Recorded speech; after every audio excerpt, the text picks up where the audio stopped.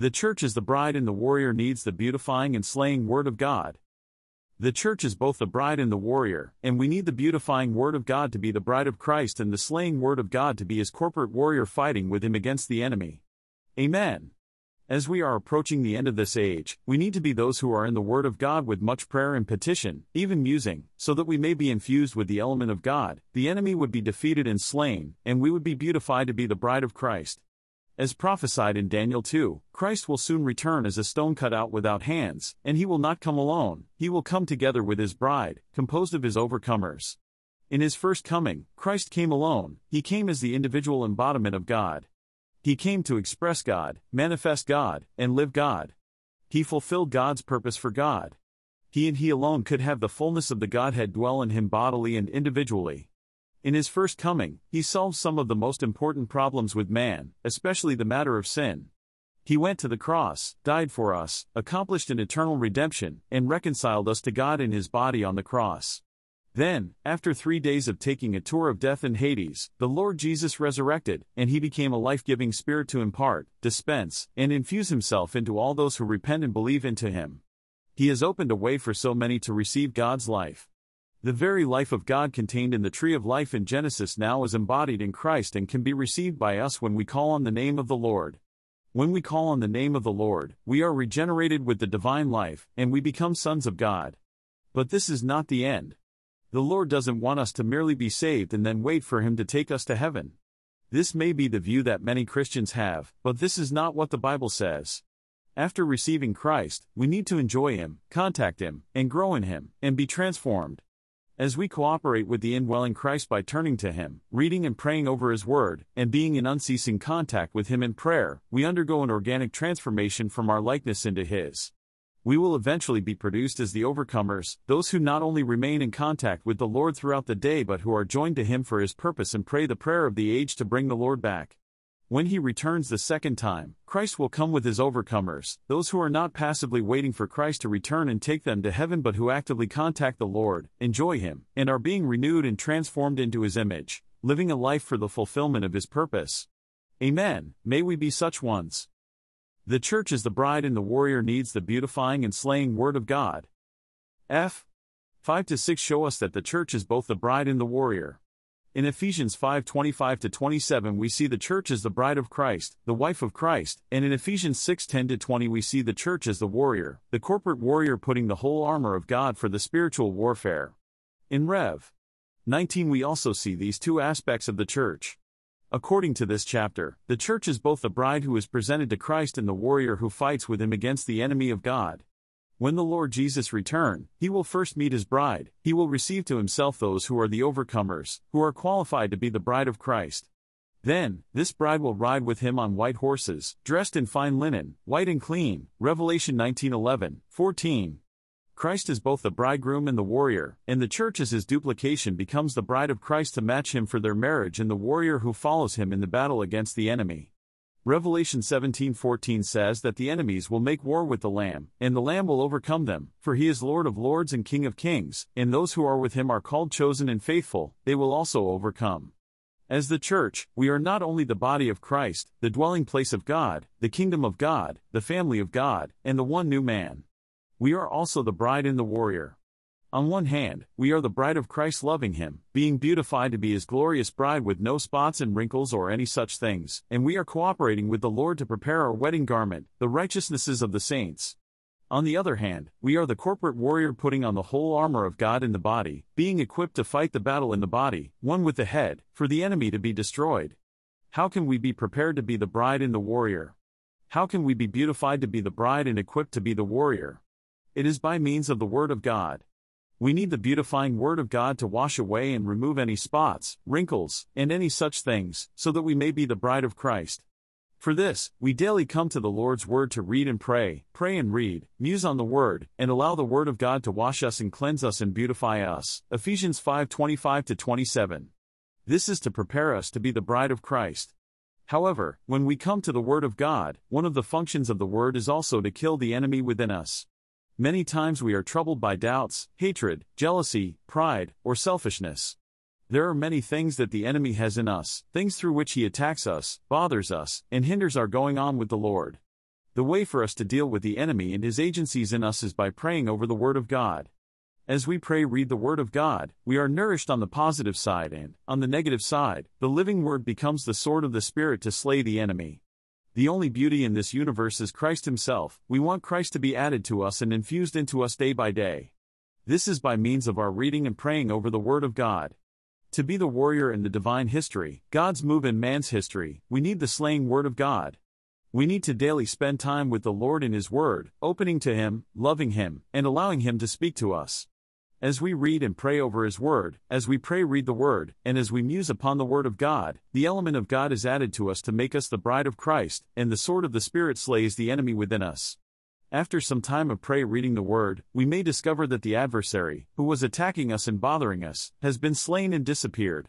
5 speaks of the Word of God nourishing us and washing us to produce us as the pure and beautiful bride of Christ. Ephesians 6 speaks of the slaying Word of God who kills the adversary and is our defensive weapon for the spiritual warfare, producing us as the corporate warrior. As the church, we are both the bride and the warrior, and we're produced as such a one by our reading the Word of God. Lord Jesus, we come to your Word by means of all prayer and petition. We want to read the Word of God day by day. Amen. Lord, your Word is our food, our nourishment, and our supply. Feed us in your Word. Add more of your element into our being as we read and pray your Word. May we be washed and cleansed in your Word so that we may be beautified to be your bride. Have a way, Lord, to operate in our being by means of your Word. May your enemy be slain and cast away by your living Word. We take in your Word by means of all prayer and all petition so that the adversary would be slain and put to shame. Amen. Lord, gain us as the church to be the bride and the warrior. Beautify us to be your perfect and beautiful bride, and slay your enemy in us to make us the corporate warrior fighting one with you for your interest. Christ will marry his bride and will return with the overcomers to destroy the enemy. Today we are in the process of being produced as the bride and the warrior, and we cooperate with this process by reading the Word of God. One day, on the day of his wedding, Christ will marry his bride, which is composed of the overcomers. Dan 7:25, 6:10, Ephesians 6:12. The overcomers, the components of the bride of Christ, have been fighting the battle against God's enemy for years, and they overcame him because of the blood of the Lamb and the word of their testimony and by not loving their soul life even unto death. Revelation 12:11. Before Christ descends to deal with Antichrist and the totality of the human government, he will have a wedding. Hallelujah! Christ will have a wedding with his overcomers, the bride of Christ, to be one entity. Revelation 19:7-9. There will be great joy in heaven, and all will rejoice and exult, giving God the glory, because the marriage of the Lamb has come, and the bride has made herself ready. We want to be part of the bride of Christ, those who are daily making ourselves ready by buying the oil, that is, paying the price to gain more of the Spirit in our vessel. We need to buy more gold, more of the oil. We need to gain more of God in Christ as the Spirit in our vessel, not only in our spirit but also in our soul. If we are prepared to be the bride of Christ, when he returns we will marry him and have a wedding feast with him. Christ as the Spirit, the processed and consummated triune God, will marry the church as the bride, the processed and transformed tripartite man. This is seen in Revelation 22:17, where the Spirit and the bride are one in saying, "Come." At the beginning of Revelation, the Spirit speaks to the churches. At the end of Revelation, the Spirit and the bride say, "Come." They have been fully made one. The Spirit and the bride are organically united, mingled, and incorporated with one another to become one entity, and they speak as one person. The triune God went through a process to become the consummated Spirit as the bridegroom, and man has gone through a process to become the bride of the Lamb, fully matching the bridegroom. God in Christ went through incarnation, human living, crucifixion, resurrection, and ascension, and he became a sevenfold intensified Spirit, the Spirit, to be the bridegroom. This Spirit comes into us and, based on his judicial redemption and through his organic salvation, produces us to be the church as the bride and the warrior, one with Christ.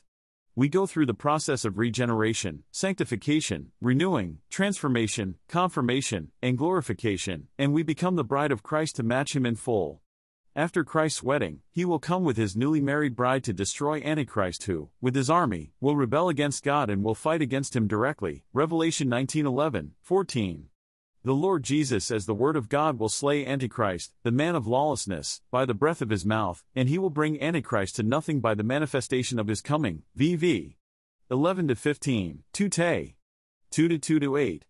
Out of Christ's mouth proceeds a sharp sword, that with it he might smite the nations. Revelation 19:15, 1:16, 2:12, 16. After he crushes the human government, God will have cleared up the entire universe. Then, the corporate Christ with his overcomers, will increase and become a great mountain to fill the whole earth, making the whole earth God's kingdom. Dan 2:35, 44, 7:22, 27, Revelation 11:15. Hallelujah! When Christ returns with his overcomers as a corporate smiting stone, the entire human image, the totality of the human government, will be crushed all at once, and they will become like chaff from the summer threshing floors, and the wind will carry it away so that no trace of them was found. Hallelujah! First, we as the overcomers will be the bride of Christ enjoying our wedding feast with him, and then we will return with him as a corporate warrior to fight with him against the enemy and clear up the whole universe and bring in the kingdom of God. Hallelujah! May we cooperate with the Lord today to be the bride and the warrior of Christ by being in his word with much prayer and prayerful musing. And may we receive the Lord's mercy to be produced as his overcomers who will feast with him at the wedding feast and will return with him to destroy the enemy. Lord Jesus, we aspire to be your overcomers, part of the bride of Christ.